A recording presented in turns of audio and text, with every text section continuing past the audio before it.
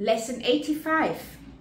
This is part of the second review, and today we are reviewing lesson 69 and 70. Welcome to the Qigong support for A Course in Miracles. I am Judith and you're at the Lucid Mind Center.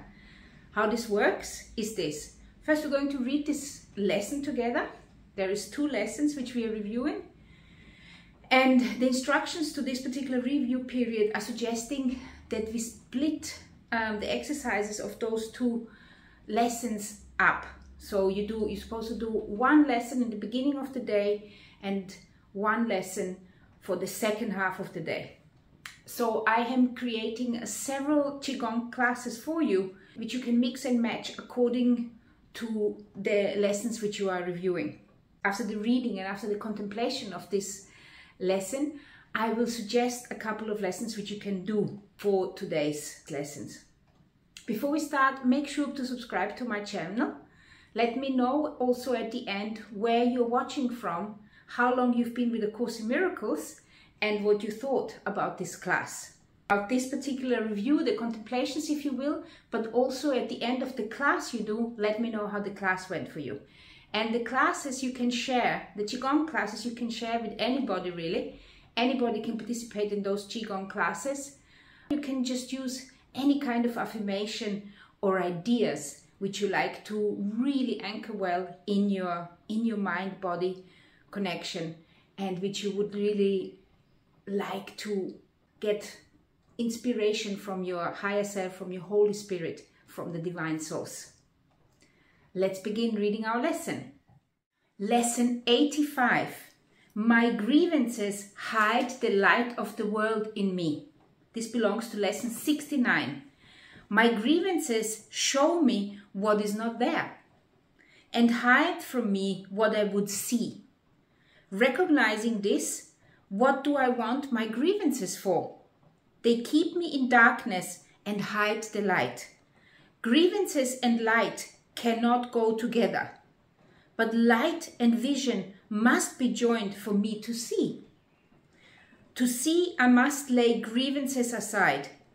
I want to see, and this will be the means by which I will succeed. Specific applications of this idea might be made in these forms.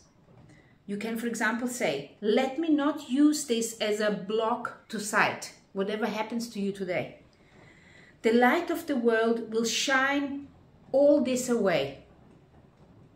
Or you could say, I have no need for this, I want to see. So like I have already said to the previous lessons in this particular review, I suggest you take a piece of paper, write down the first lesson, the first idea, then write down those 3 sentences which I have just told you, then go into the Qigong class and wait for the inspiration to come to you when I prompt you to allow the inspiration to come in. And whatever inspiration comes to you, add it to your morning lesson, to your morning contemplation. And then do the same for the second part. You write the second lesson down, you write the second 3 ideas down, and when you do the afternoon session with me, if you want, then when the inspiration comes and you get a message, you add it to it. Okay? Let's go to the second one. My salvation comes from me. Today, I will recognize where my salvation is. It is in me because its source is there. It has not left its source, and so it cannot have left my mind. I will not look for it outside myself. It is not found outside and then brought in. This is not how it works. But from within me, it will reach beyond, and everything I see will but reflect the light that shines in me and in itself. These forms of the idea are suitable for more specific application. Let this not tempt me to look away from my salvation. Don't look for salvation somewhere outside of you. I will not let this interfere with my awareness of the source of my salvation. This has no power to remove salvation from me. And just as I said before, write the idea down and those 3 ideas, and then go into the Qigong class, and whatever comes to you as an inspiration, as a sentence or a word, or maybe a scene, if something comes, you add it to your list, today's list, to apply to this afternoon, to the afternoon or the second part of the day. So what I can see here, I'm going to suggest a nice purging Qigong class for you for the first lesson.